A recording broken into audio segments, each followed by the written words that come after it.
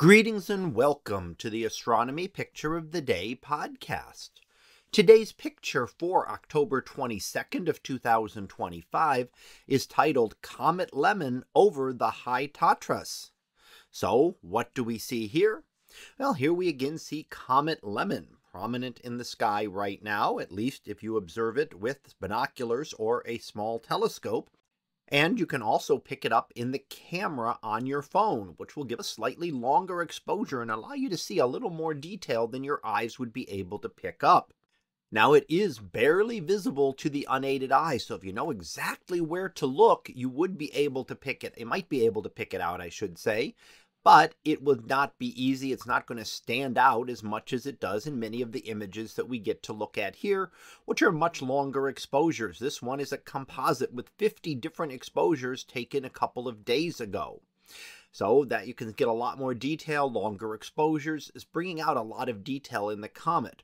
But if you look toward the northwest right after sunset, you may be able to see this. It's still relatively far north, not that far from the Big Dipper, but it is visible in the sky there. So as soon as it starts to get dark after sunset, look toward the northwest. It won't be very high above the horizon, only about 15 degrees, depending on the exact location of where you are. That 15 would be for someone at about 40 degrees north latitude.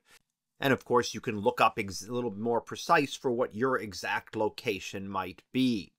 But it is visible now, and you can get some nice images here in this detailed image that we look at today, which shows the tails very prominently. Now, comets will generally have two tails. The long one going straight back is known as the ion or plasma tail.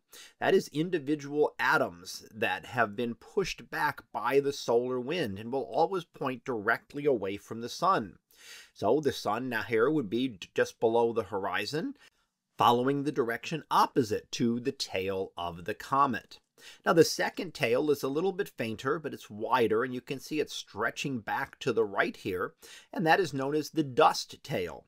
That's a little bit heavier particles, not big chunks, but little grains of material that are swept back also by the sun, but they're also lag behind the comet in its orbit. So they're a little bit heavier, so they lag behind. So the comet is moving, as seen in this image, from right to left. That would be the motion of the comet, and we know that because of the way the dust tail curves and that it's left behind. So here with a very detailed image, again, combination of 50 exposures put together to make this one image, we can see Comet Lemmon very prominent in the sky.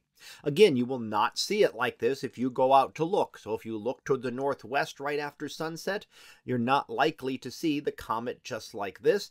You may pick up that fuzzy little dot that is the coma of the comet, but you really won't be able to see all the other detail. Again, point your camera in that direction and take a few pictures, and you might be surprised what you're able to pick up and detect using just an ordinary camera on your phone.